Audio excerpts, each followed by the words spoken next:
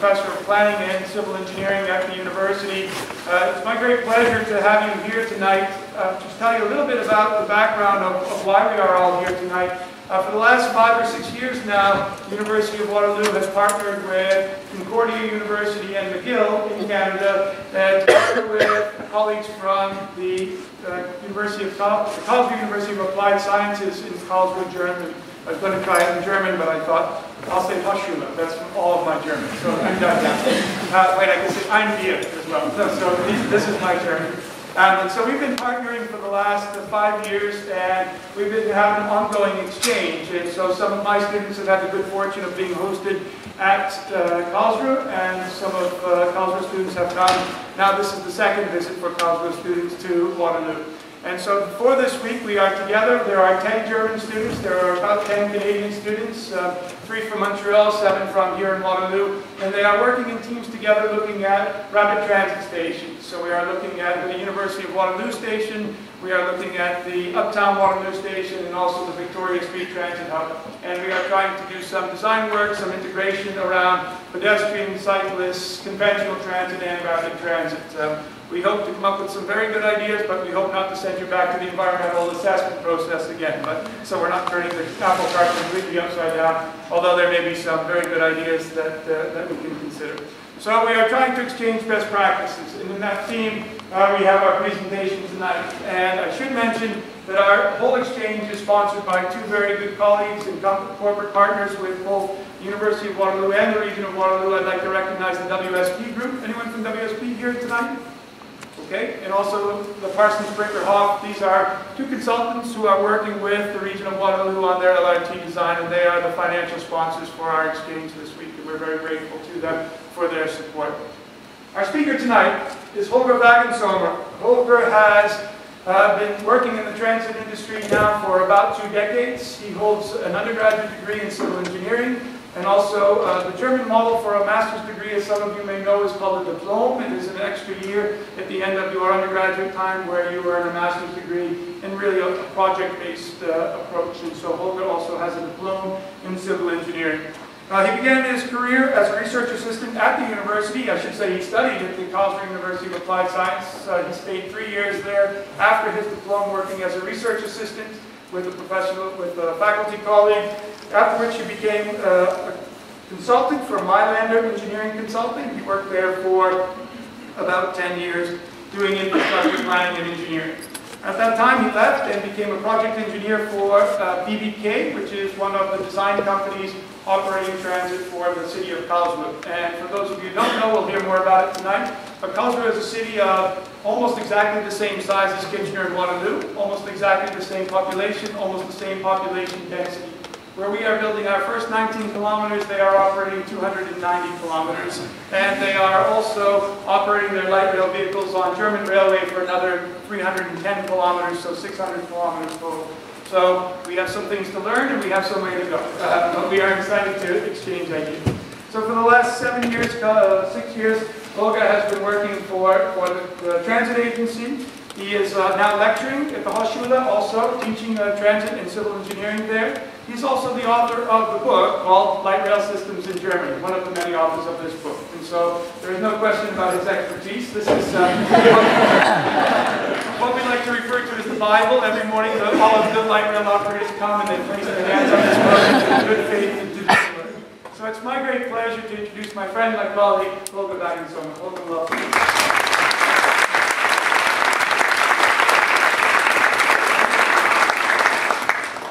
Okay, you can see, or maybe turn the lights down a little bit on the screen. Let me see. Maybe you just want to begin and I will make a mess of the lighting. Thank you, Chef, for the warm words and the warm welcome in Waterloo. It's my first time in Canada, and so it's my first time in Waterloo. Sorry. It's great. We had Halloween. Coming back on? Not too much. Sorry. Rear on. Let's try that one. There. Oh, stop. All right, this is what we're going with. Okay. Otherwise, we'll never start. So let's do this. So, I will start first take a look at light rail system in general in Germany, and after that little presentation I will switch to get practice and examples from my hometown, from Karlsruhe, where we see some special effects we have. Mobility, everybody knows, I hope, is a key element of modern societies, and ensuring mobility is indispensable. Germany today has some of the most attractive and modern light rail system. This setting an example of best practice, perhaps on a global space. At the end of the presentation, I hope you will notice that Germany is not only World Championship in soccer. We are also very good in public transport. So.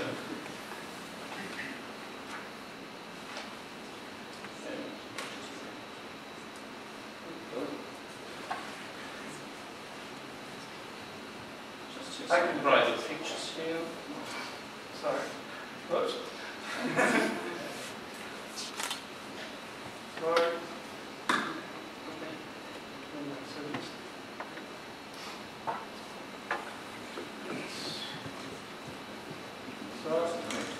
Where's Kitty? Okay. Okay. Don't touch anything. So, European standard. Just up and down. Yeah, European standard only recognizes two categories: heavy rail for conventional railways and light rail for urban rail system. In Germany, rail system developed through history and have continued to evolve in line with their parameters. To avoid misunderstanding this evening and in general, it's important to clearly define the categories of urban rail system in Germany. In Germany we have tramways, like that example in Karlsruhe. We have light rail, this is also Karlsruhe. We have regional rail, like that, from the German railway. We have suburban railway, or that example is in Berlin. And also, of course, we have metros, like we have in Toronto, so we have it in Munich and Hamburg, Berlin also. To define these several types of light rail system, we take a look here. You can see the definitions we're talking about, and in Karlsruhe we travel on tramway and on light rail, both on the screen down. DB over there means Deutsche Bahn, and that's the German railway, and NE, so on other slides we will have NE, so these are non-state owned railway, and in Germany we have hundreds of them. Not only DB, so we have another transport companies who drive on tracks, on their own tracks, and sometimes on tracks from Germany. As you see here on that slide, so metro is the transportation system with the highest capacity, and the regional rail with the lowest. Light rail, mostly used to complete tramway networks or operating on heavy rail tracks, is from 20,000 passengers or more. City bus that you have in Waterloo now, the passengers per day is reached. Jeff told me that you have 20,000, 22,000 passengers per day, so the capacity is reached. Perhaps you have to think about doing light rail here.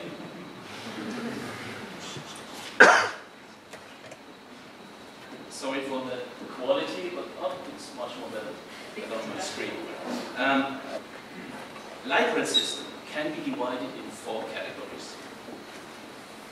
Generally, light rail category 1 is similar to tramway, for example in small city. And category 4 could be very similar to metros, but these all means light rail. So light rail can fit persons up 20,000 or up to 100,000. It depends on the tracks, it depends on the amount of cars you use. So you have to, before planning, take a look at the passengers you have on bus now, or light rail, and so you can design. In practice, there are mixed forms. So it's not clearly defined between category 1 and category 2, so we have category 2 in Karlsruhe. No, that's not we do. In Karlsruhe, for example, we have 300,000 inhabitants, which is close to category 1. And on the other hand, our rolling stock is 2.65 meter wide and offers space for 230 people. This is category 2. But the platform length is 75 meters, and these facts on the right hand is category 2, and on the other hand is category 1. So don't be shy to put the mixed forms together and say, oh, if it's category 1 or if it's category 2, that doesn't matter. But in the book it's very hard to find. To use the term light rail, this is often used fluidly in Germany. Some transport companies, owns, or cities describe their modernized tramway as light rail system, even though their design profiles indicate that there are nothing of the kind. Some cities whose light rail networks include substantial underground sections refer to their system as metros, even though they do not match the definition of a metro system. So the confusion is perfect, especially on international level. In legal terms, both light rail and metro system fall under the umbrella category of tramways, meaning they are subject to the guideline contained in both PDFG, Passenger Transport Act in Germany, and the associated law, BO-Strat, that means Betriebs- und Straßenbahn Ordinance and the construction and operation of tramway. The key distinction between light rail and metro is that light rail is integrated into the existing tramway system, so any new built route, sections or network components can enter into service as soon as they are complete. So what we use in Germany. In Germany, also ensuring that the public has an adequate public transport is part of the government responsibility. To provide such basic public services is Article 1 of the regional law, regionalization act. And local transport means Germany, if in the majority of cases where a mode of transport carries passengers, the total distance traveled is maximum of 50 kilometers or 1 hour to drive. And light rail transport doesn't count as regional rail transport. So, light rail is not standardized. It's just an advanced tramway. The use of the term light rail has become customary for referring to more advanced trams, which are largely separated from the other traffic. It's very important because so you can travel by your own speed and don't be stopped by cars. And they stop on a traffic junction, so you have also to stop. So on your own way, it's necessary.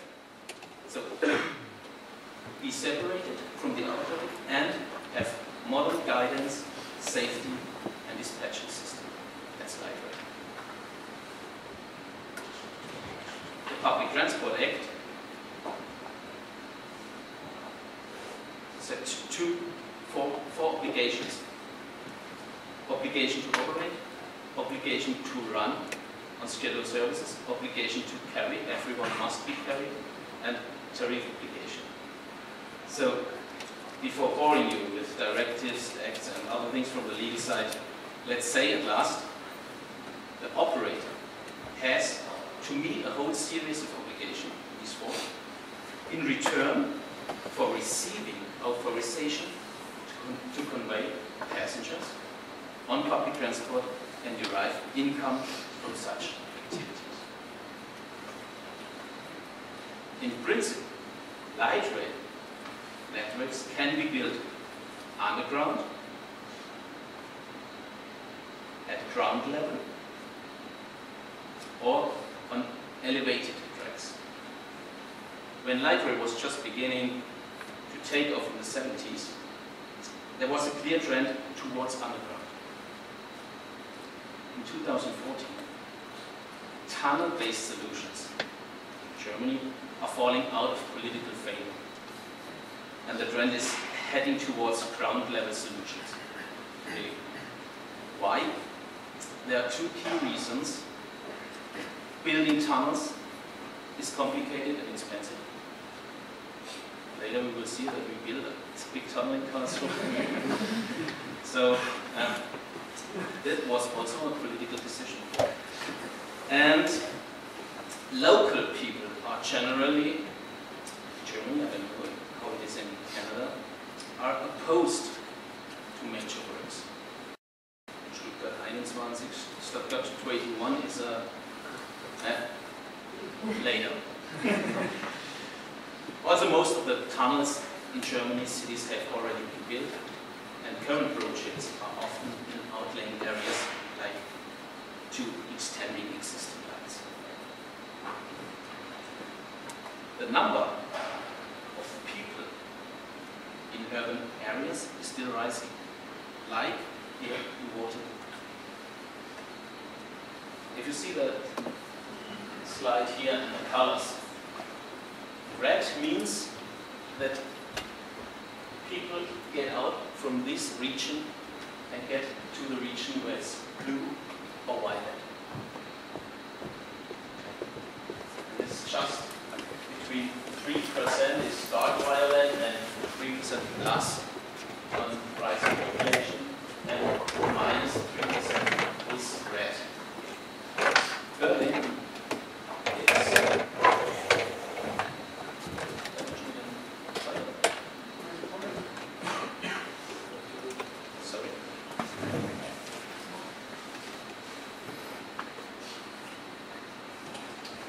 show you Berlin. That's here, dark violet point here. That's the formerly country known as German Democratic Republic. So you see at the rural areas, they just go into the cities. Also, Karlsruhe's position is here. So we got also population rising, Munich, Stuttgart, so Hamburg, and people want to come to the city to work, to study, to live, and they want to have a very good public transport system. Public transport is developed and designed to sustainable and environmentally friendly.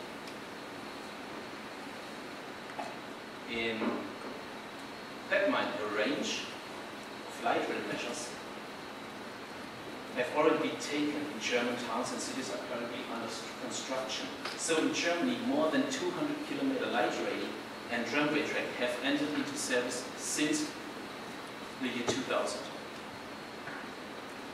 But before light rail networks can be built or expanded, the traffic flows in the relevant urban areas must be analyzed and projected into the future in the type, intensity, direction, and distribution over time. So before building, analyze. For the environmental protection, you can do a lot. Here are some examples. You can install a green track to reduce noise pollution. You can put LED lights on the shelter to save energy. For the switch heating, you may use geothermal energy, and switch heating is especially for the winter time in Canada. I think it will be very important. The energy storage system brings energy back into the network when the vehicles operate. And of course, park and ride places, and bike and ride stations for the passengers to get comfortable, and on short distance to the PT system. Tomorrow morning we're talking about electric bikes and power stations on the bike and ride station. It's also an opinion. The light rail stops, the platforms, are also very, very important. Due to the technical interdependencies between them, light rail vehicles and infrastructure must always form a single coordinated system. Attractiveness and performance of the LRT system are influenced by the quality of stop between entrance and exits. So the platform height is very important.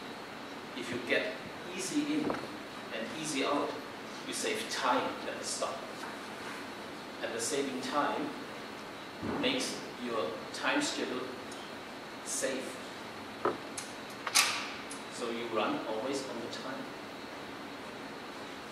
The pictures shows you a tramway in Erfurt, German city. So take a look there. Good design is not forbidden. A little steel shelter with glasses on the roof and on the back side. This is for blind people orientation system. The contrast between light, bright, concrete, and dark. And to be big enough. And so some things you can integrate into the city. Light rail stops must always blend with the building structure to the surrounding area.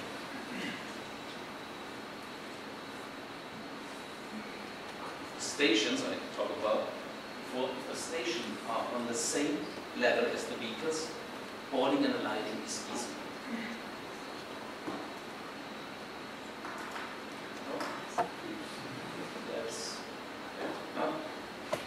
You will see that. Now some examples for a redesigned square in Karlsruhe, with specially new designed buildings and shelters, and a special light concept. The special light concept looks a little bit like a living room in the 70s. But architect likes it. Okay. For the tracks, there's some special thing. This platform, I will show. You can see these little maple leaves here. The platform is the maple leaf design on the floor and on the window's backside. The floor you will see on the next slide. It's a special design effect, and it's not why I'm here in Canada. It makes me proud and of course a little bit nervous. And in this town area, a lot of trees. And we have a lot of trees, and a few of them had to be cut down to build the platform. So we make you remember them. By the leaves on the platforms. Yeah. And let's have another function here. The platform leaves on concrete. So it's not as slippery as it's on one level. A little trick, but it works. Okay. Now most cities have two rail networks. Conventional railway and urban rail. But in Karlsruhe, there's a very special thing. We had both of them had both system, and we put it together on that picture. You see the French TGV, the train more vitesse, driving forward to the central station in Karlsruhe. And this is one of our LRT. Okay, the TGV is much more faster, and so it's in front. But what the picture will show you, it shows you that with a perfect vehicle and a perfect system, we can also run on heavy rail tracks and on light rail tracks. And now we take a picture and we take some slides from the dual mode system in Karlsruhe.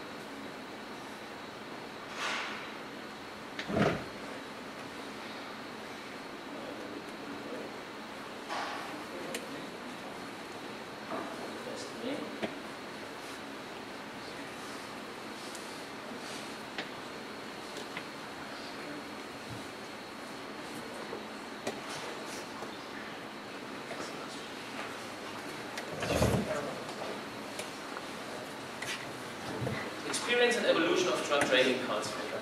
We have trains and we have tram. We put it all together.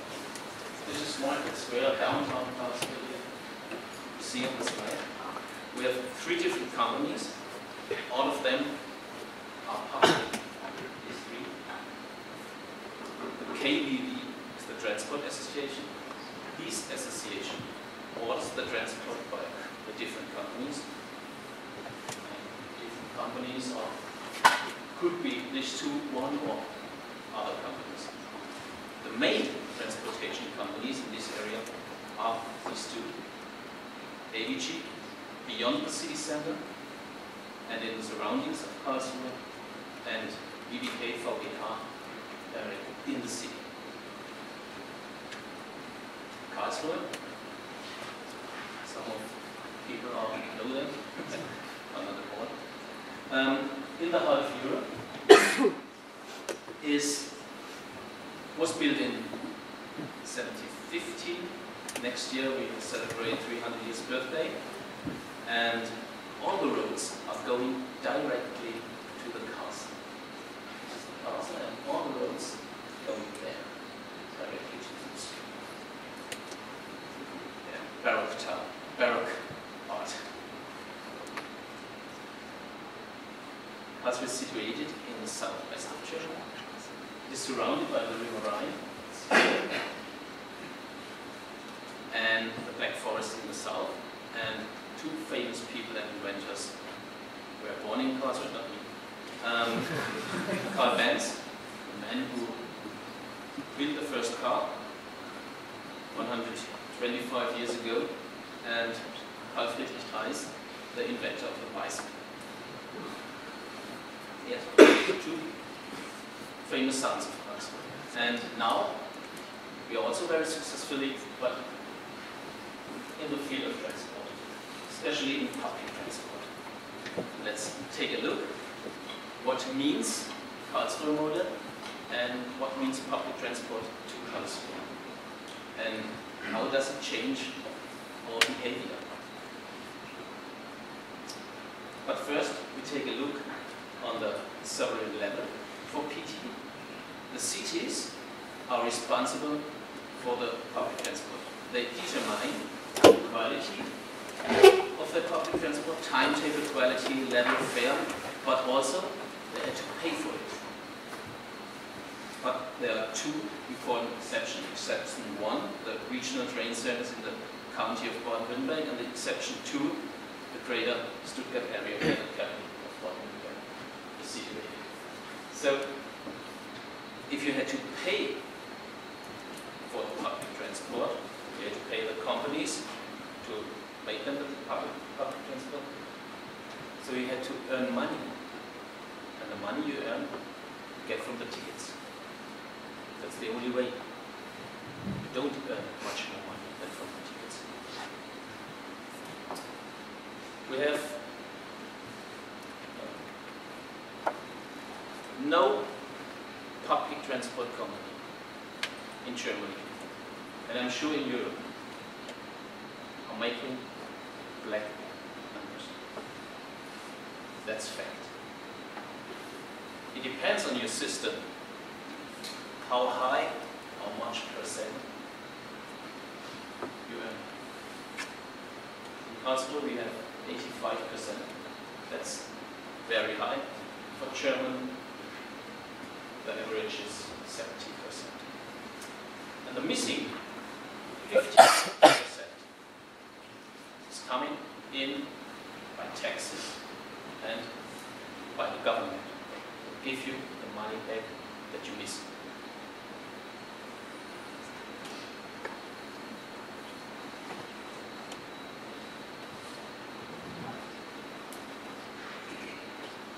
On the suburban level, we had these different districts, cities. They are associated partners in the Verbund, and the Verbund is the administration level. And the administration level is coordinating and ordering the service by the transport companies, private bus companies, and by the federal transport companies. And the ticket money is getting in is divided to that different companies later. So everyone get the money he need. No? The main job of the Verbund, the KBW, is the organization of information, standards, fair marketing. These important things for a civil engineer is not important, but the people who drive with a transport system, the most important thing is information. Information, information, information. Why is my train late? When will come the next train?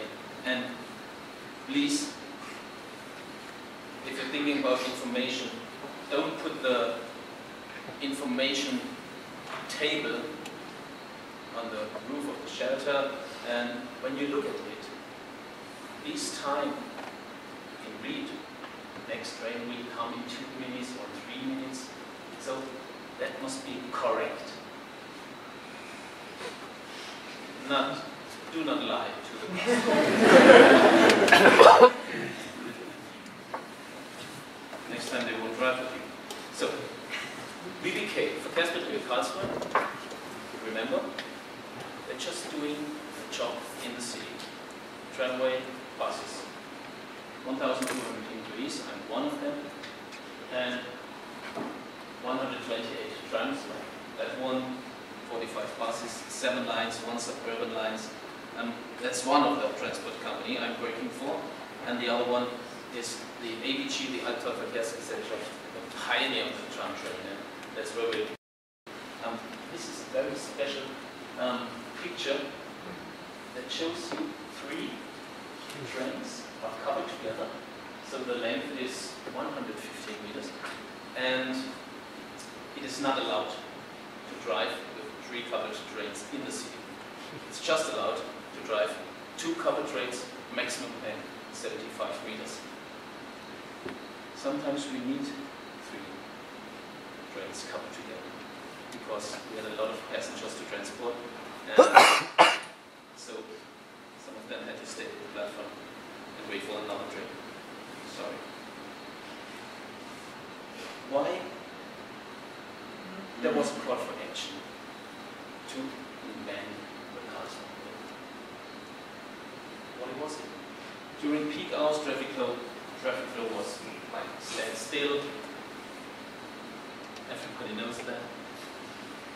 Congestion was a great strain for economy, environment, and traffic volume could not only be managed by private cars.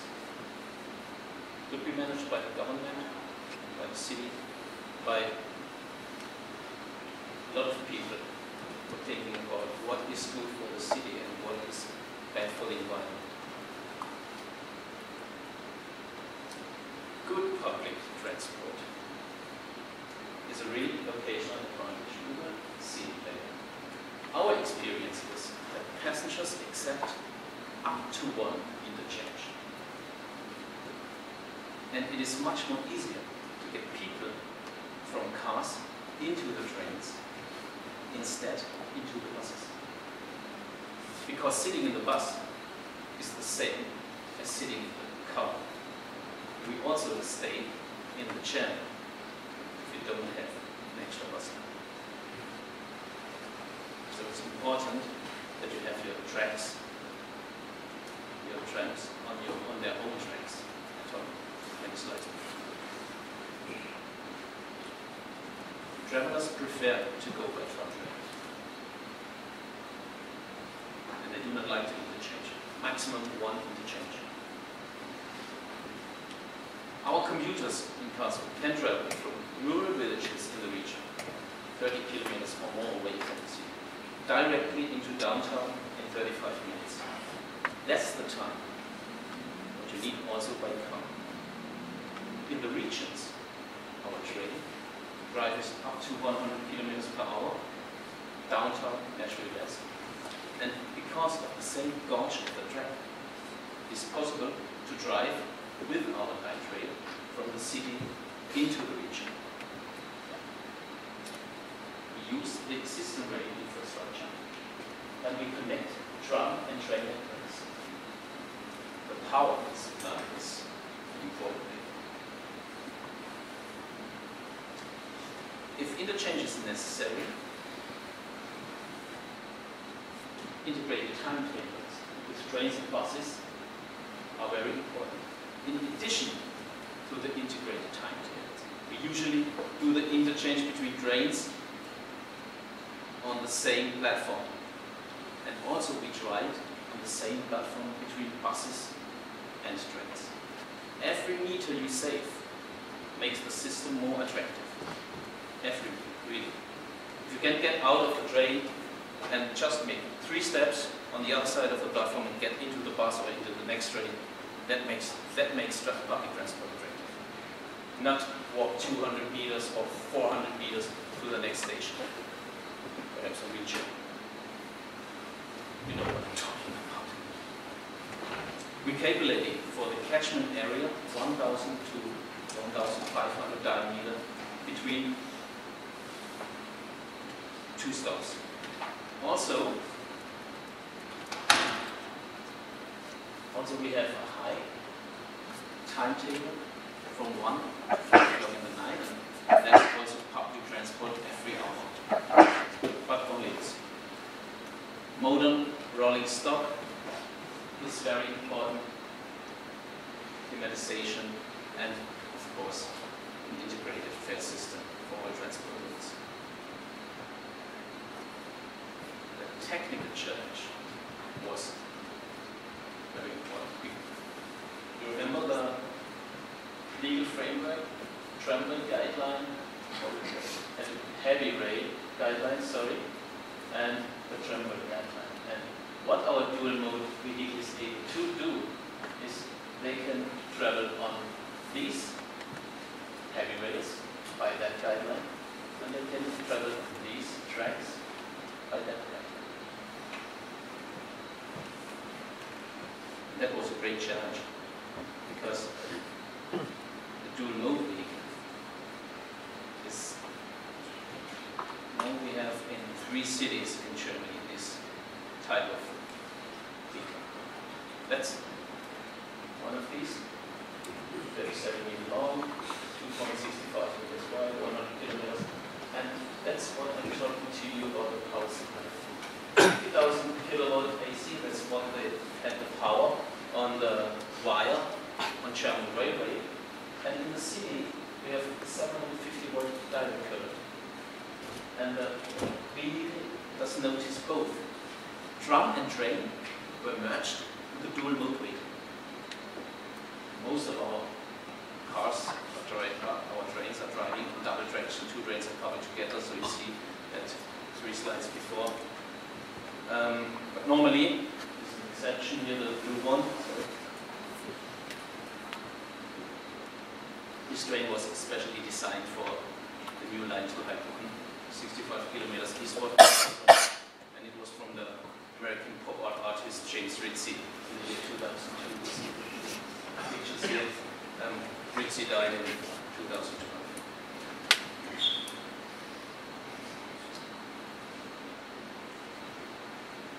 the technical side is known by some of the listeners, but again, the dual mode vehicle is able to change from 50,000 volt alternating current to 750 volt direct current by itself. The driver don't have to push a button or anything else or put this switch off or on. The vehicle does it do on its own. Just see, if you look over the shoulder of the driver, on this little lights, 750 watt in the city, and they go to the change point. There's 0 volt, 200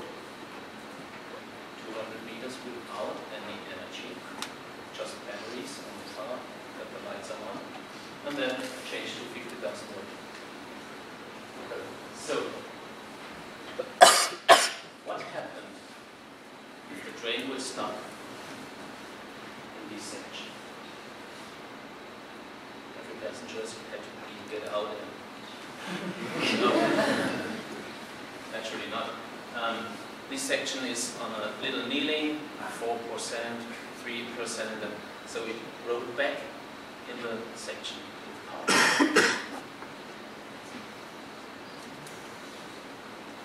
This is where we have this system changeover here, near the station door and near the center station and westwards near the river Rhine. 3 points we can change from DC to AC and back. After this presentation, I show you a little movie where we drive through a section. You will notice nothing. You can take a look at the movie and just say, okay, that's very boring. But the people from the rail side visiting Karlsruhe, sometimes they are on my side and show them the system. Like I showed Jeff years ago. Was very impressive. They took a look at the group. There are 2 wires there. No, it's just 1 wire and a little part 100 meters between without. So the technical side is now, it's normal. It's much more heavy to manage the legal side. Let's take a look on the network development. What's happened? These blue lines are 750 volt direct current. Direct current. Okay. And the red line there, that was our first line by the dual mode system. In 1992, we have 140 kilometers. 1996, we have 250. That's another dual mode line to Baden-Baden. In 2000, we have 360 kilometers. We're going westwards to Stuttgart, the capital, by 1. Not on our own tracks. We're just using the tracks from German railway, and we get to pay for the use. That's normal. In 2005, it was 530 kilometers. In 2011, it's now 690 kilometers. We are working on that track, and we are not ready. Now it's much more lanes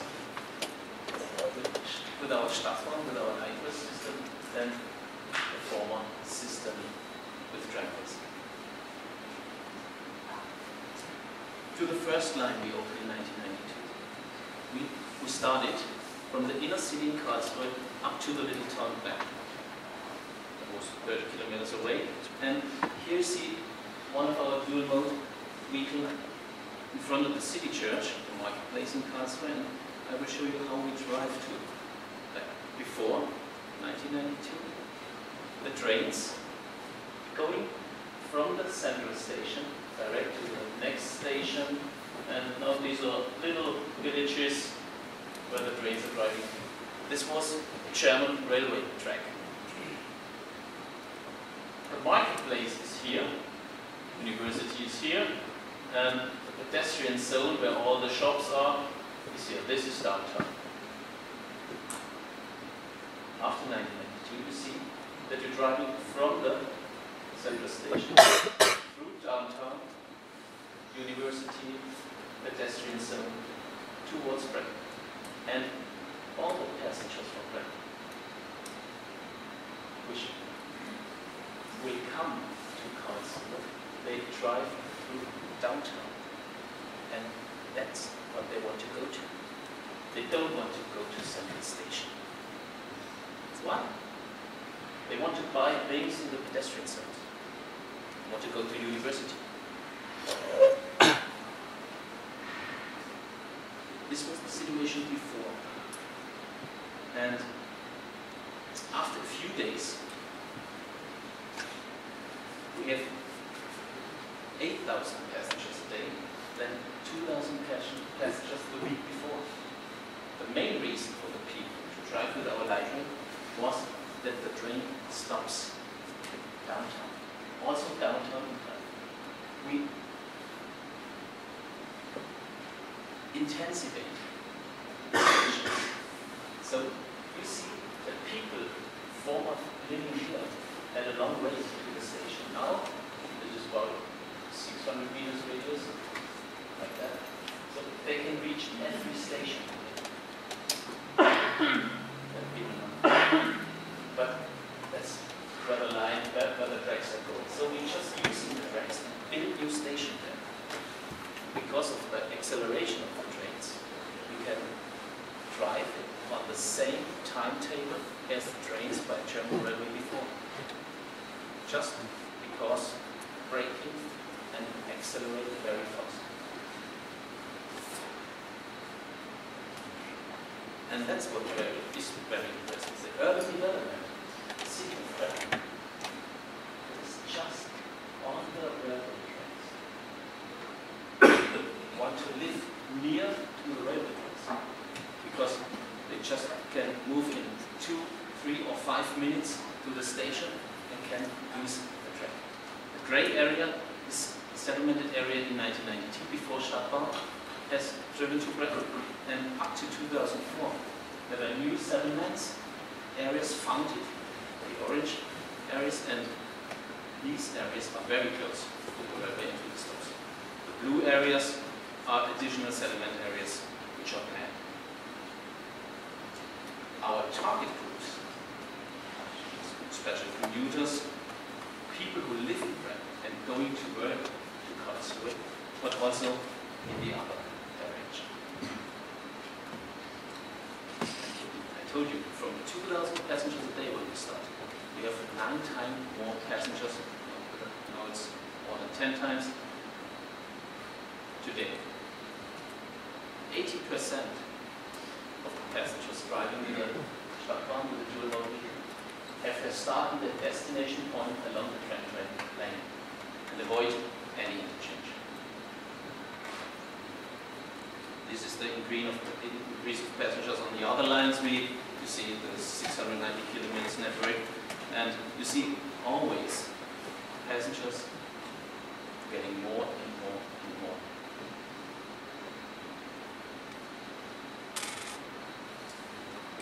But these more and more passengers get problems to us. It's sad for us. Sometimes it's very successful, but now we have a problem we had to solve. That's what we are talking about.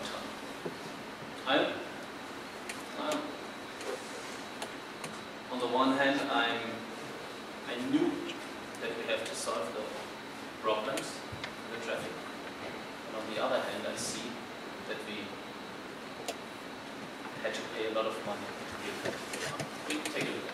First, we take a look on our new generation, our new train generation. It's a Flex City car by Bombardier, Canada, and now they are in use. We have 30 trains ordered in 2009 with the option for 45 or more, and the first trains arrived in autumn 2011. And the cost for one train is 4.3 million euros. That's 5 million Canadian dollars. It's just such expensive because of the dual locomotive system. Because, sorry. Now take a look at the problems of access. This is the pedestrian zone. Again, pedestrian zone. In Karlsruhe. Yeah, it's a yellow wall by trains. And you have to be fast. Cross the tracks. You have to be careful if you're crossing. This is the backside of the medal. Because of improving the net, more and more passengers came to Karlsruhe, and they came downtown, and more trains are in the main line. There are 6 lanes on the line. In the rush hour, there's a train every 30 seconds. And you can imagine what happens if one of them may function. Every stops. Passengers standing to the next stations, looking to the information desk. Why are you waiting for 5 minutes for the next train? I knew that every minute is coming the next one. That's the problem of our success. Yeah, really. It will cost us 800 million euros. The actual situation of the pedestrian zone is called Kaiserstraße in Karlsruhe. We had a close sequence of long and wide lanes. Traffic holdups in front of the station, and signaling equipment is unbelievable.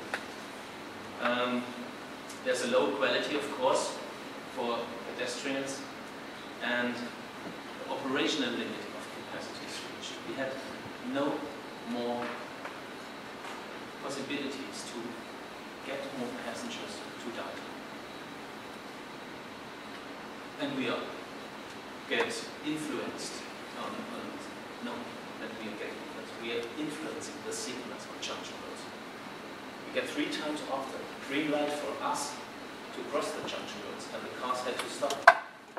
Some of the drivers are not happy, but it works. But that is not enough. Our capacity is reached. So the solution is to build a tunnel. This is the castle. This is the pedestrian zone where all the shops are. This is marketplace, and we are building a tunnel. There are 7 lines on that main string there, and after we will finish the tunnel in 2019 or 20, 6 lines are in the tunnel, and we have 7, so 1 is missed. We put 1 here on a new track on the bridge. So, because Kombilösung means combined solution, the combination between tunnel and a new tram line in the bridge. How does it look? Tunnel is in east-west direction, parallel, underground to the Karlsruhe, and it's 2.4 kilometers in this direction. And the tunnel to the south is 1 kilometer. So this is made by a machine, and this is made building constructions are open. That's very funny for the people living there. The creation of additional capacities of future developments due to the communism, increase of operational flexibility, second, east-western route. And we had a really rail-free pedestrian area without conflict of utility. utilization for vehicle traffic and pedestrians. So development potential in the inner city is rising, and we hope when we're ready, our inner city downtown is much more nice, because we don't have such a big amount of yellow wagons in there. Look in the future, how will it look? So, this is marketplace. This is in the underground. The systems are working, and I'll be sure the situation for the pedestrians will be much more better than for the shops. We started working in 2010.